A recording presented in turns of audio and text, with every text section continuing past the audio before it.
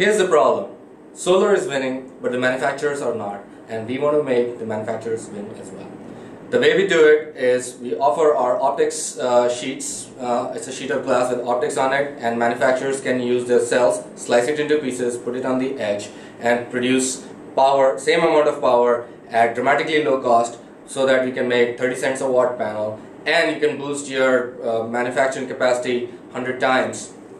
The way we do it is a non-tracking optical waveguide concentrator, which doesn't need to track the sun, and it's very cheap.